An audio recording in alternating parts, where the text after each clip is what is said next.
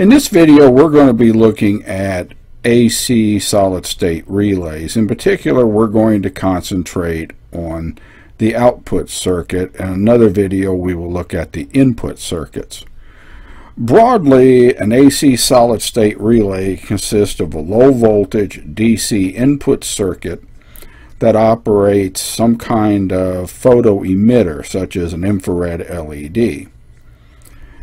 The other side of the circuit involves switching on usually a Triac, perhaps some back-to-back SCRs in special applications.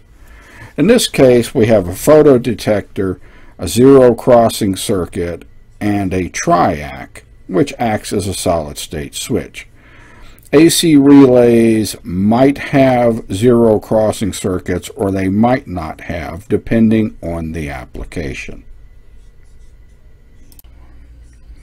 At the center of these solid-state relays is some kind of optocoupler.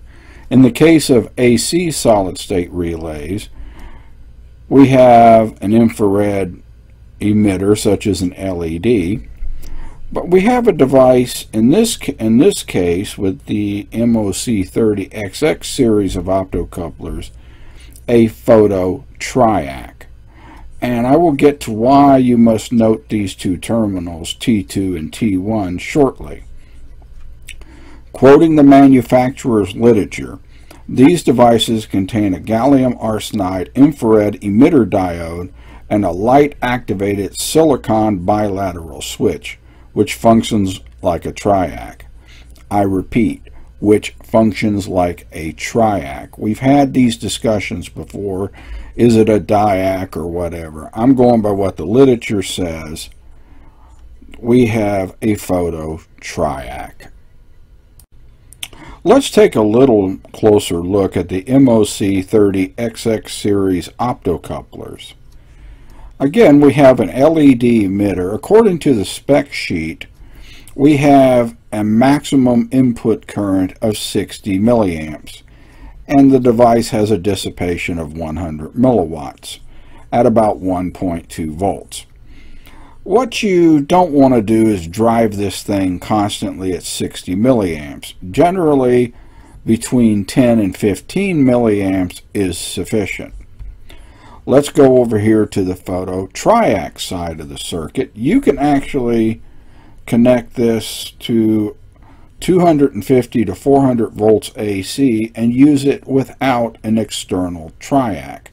Just put your load in series with the voltage and it will switch on and off fine. I have switched off 24 volt AC panel lamps or even heavier AC or DC. Well, you'll have to use AC relays and contactors. You can do that as long as its coil current requirements are about 100 milliamps or less. You can peak once in a while. You can hit this with a 1 amp peak for a few milliseconds, but you can't run it at that. So you're limited at 100 milliamps AC on this device, which is why you often have to go over to a full-blown Triac.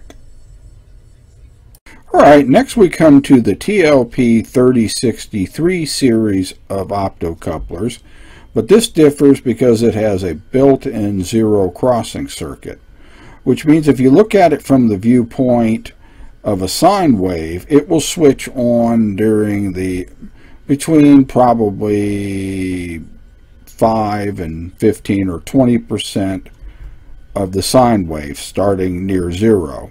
It won't switch on, say, at, you'll switch on, it's probably 10-15 degrees, not at 90 degrees when you have maximum peak voltage slamming into a low resistance load such as a light bulb, which when the filament is cold is very low resistance. Same problem with, say, a motor, which hasn't had time to build up its inductive reactance, its low impedance. When you first apply the current, what you want to do is start the voltage very low, around say 10 volts, and go up to peak. You don't want to switch on during peak. So that's why we put in these zero crossing detectors. There's two things to note here. Solid state relays with zero crossing detectors cannot be used for AC phase control. They're off or they're on, period. If you have to do phase control, such as lamp dimmers or motor speed controls, you will have to go to something like the MOC 3000 series that do not have a zero crossing detector. Before we move on, let's look at something very important that the spec sheets on these things do not tend to tell you. Now, the TLP 3063 spec sheet did note that pin 6 was T2 and pin 4 was T1. It's very important to know this because you have to connect these in a certain way to the Triac or it probably won't work.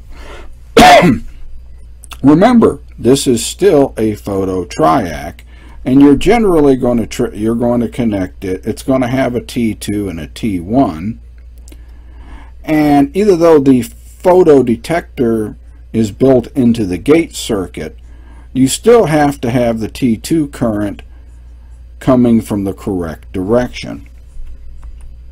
This has not been pointed out in the MOC 30 XX series optocouplers, either though the spec sheets show that you connect them in a very specific way. Alright, let's look at this slide. It is taken directly from the MOC 30 XX series spec sheet. Notice something here. The T2, they don't mark out the T2 terminals on the Triacs, and they really need to do this. You have to be aware of this, because if you swap T2 and T1, it won't turn on. It's that simple. You cannot trip on the gate from T1. You have to trip it on from T2. So you notice that the T2 side of the Triac circuit is also connected into the T2 side of the optocoupler. The T1 side on the optocoupler goes to the gate. Now that may sound sort of strange, but that's the way this is working. When this switch is on, you should be able to get the current through pin 6, out through 4, to the gate, tripping on the Triac. Now I can't vouch 100% that if you swap these, it might not work correctly or whatever, but this is what the spec sheet says, and you need to be highly aware of this and go by what you see. Alright, before we leave this slide, let's note a couple of other components. You have a voltage divider here that limits the current through the Triac T2 circuit, but you have this capacitor and you have this resistor capacitor circuit here. These two items are called a snubber circuit, and along with this, it keeps electrical noise from getting into the optocoupler and perhaps giving you a false trigger on the gate. That's what these circuits are for, particularly if you're dealing with magnetic loads. Here's another example. This time we're driving a magnetic load. Again, you have to note where T2 and T1 is and how the optocoupler connects. In this case, this network, you notice we have a fairly large gate resistor over here. Again, this will also remove noise. You have to note that gate sensitivity on Triacs are not all the same. There are sensitive gate Triacs where you really need to increase the resistance here, or there's just mediocre Triacs that work just fine with these fairly low values here. So you have to be aware of T2, T1, gate sensitivity, how you connect the optocoupler to the Triac. You need to be aware of all of that when you if you decide to build these circuits. Alright, In the next video, I'm going to discuss input circuits, which you see here, which is designed to protect the LED. We will go over this in greater detail in the next video. Alright, here's a photo of a commercial solid-state relay. They can be AC or DC. The back of it is metal that you can connect to a heat sink, but the input control is from 3 to 32 volts DC. This circuit down here on the input can be the same whether it's an AC or DC relay, which will be covered in a separate video. So thank you for listening to this brief introduction to AC relays. Visit my website at www.bristolwatch.com.